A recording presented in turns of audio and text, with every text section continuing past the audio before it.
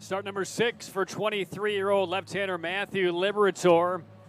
First round pick of the Tampa Bay Rays out of Mountain Ridge High School out in Glendale, Arizona back in 2018. I mean, the team right now is feeling very good after the first couple losses in this series. Here's the 1-2 again to Mead.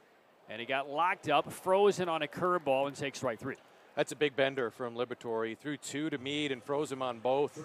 Liberatore one more time on 3-2. Goes to the curve and strikes out Basabe. 3-2, strikes out Cardenas. Came all the way back from 3-1 down. And that is 3 strikeouts in a row now for Liberatore. A little extra on that last fastball at 96, but the carry through the zone gets Cardenas.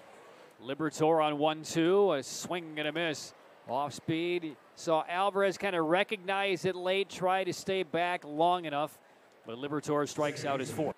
And Liberatore calmly brings it home and gets a change up past Brujan beneath the zone, and he strikes out.